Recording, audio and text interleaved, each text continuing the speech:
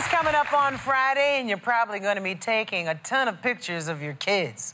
Some will be cute, some will be adorable, and some just might turn out to be plain awkward.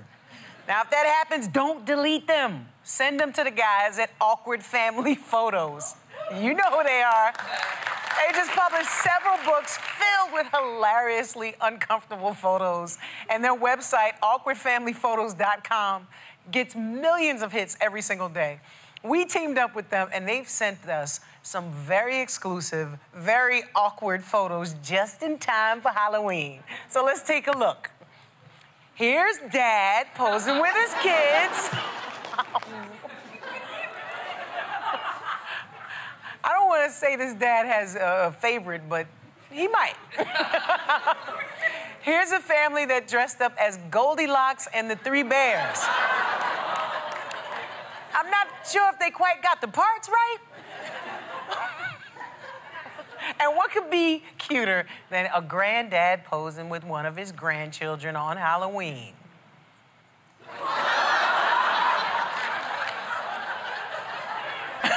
I'm not sure what's going on in this next photo. I think it's a Halloween photo. I hope it's a Halloween photo. You know there has to be a good story behind that photo. Now, it's been almost 40 years since they posed for that picture, but guess what?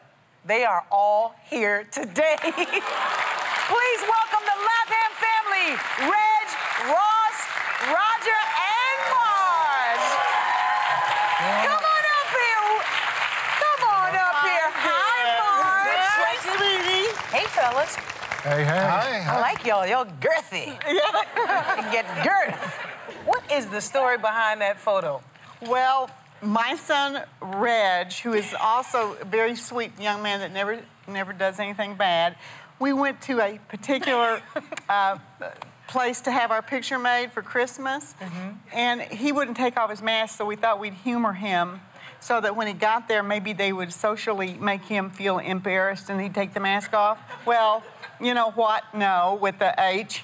And I was sitting there all dressed up, and he wouldn't take it off, and that's what happened. I mean, we just, all these years, we still don't understand why in the heck he didn't take that mask off. It's like one of these kids is doing his own thing. Reg, what do you remember about taking that picture? I just didn't want to take that mask off. What's with the mask, man? Halloween should not be just one day a week, or a month, or a year. It should be every day.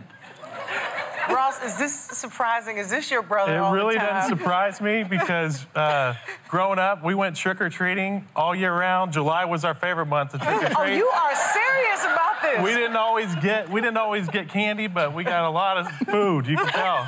Tuna sandwiches, crackers. Tuna sandwiches. Oh, my God. So you would just get dressed up and go around the neighborhood and ring people's bells and say trick-or-treat. And come home with a tuna sandwich. Well, I was single. Pretty ingenious. We were divorced, and Right. they were saying that poor Marge, she just didn't feed her boys big enough. Well, look here. They figured it out. They figured it out. I think it's so funny. Well, I tell you what, I would love it if you would recreate that infamous picture of 40 years ago. You think you'd be up for it? Sure. Okay, we'll do it. Okay, well, that's so nice of you, Roger. Thank you.